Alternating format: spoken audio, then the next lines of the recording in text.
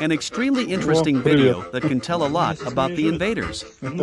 After Lyubimivka, in the Kherson region, was liberated by the defenders of Ukraine, they carried out a hunt for the remaining invaders, who had not yet retreated.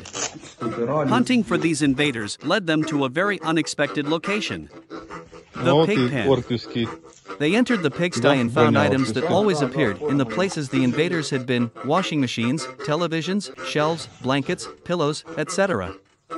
It can be clearly seen that, although the invaders live in the pigsty, live and sleep with the pigs, they still search and collect living items and household appliances around to enjoy life. Living. Yes, they show a very sublime spirit. No matter where they live, the surroundings are battlefields, trenches, swamps, or even a pigpen, they still have spirit of enjoying life.